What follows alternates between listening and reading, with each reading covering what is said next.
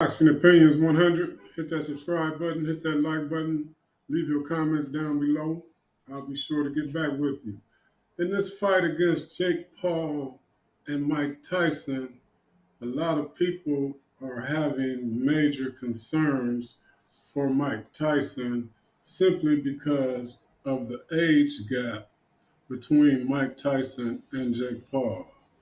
This kind of reminds me of when Larry Holmes fought Muhammad Ali, even though the age gap probably wasn't as wide. I think what Jake Paul is like 27, Mike is like 57, 58, so it's like a 30-year age gap.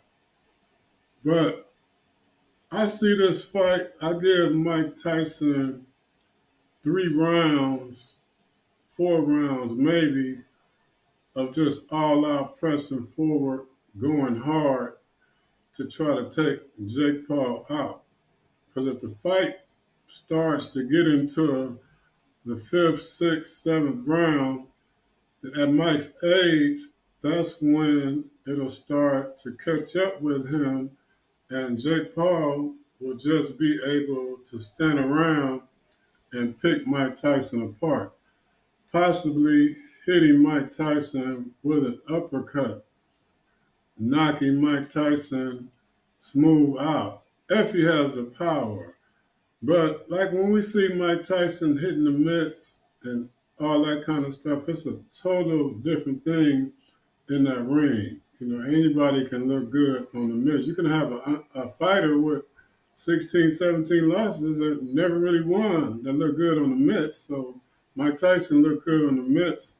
I kind of dismissed that. But I'm hoping that Mike Tyson makes it okay and all right through this fight. And the same for Jake Paul.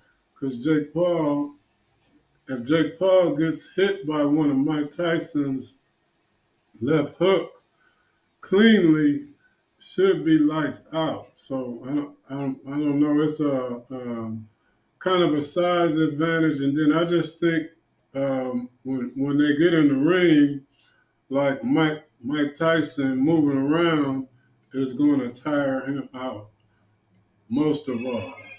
But let me know what you think, and I'm out.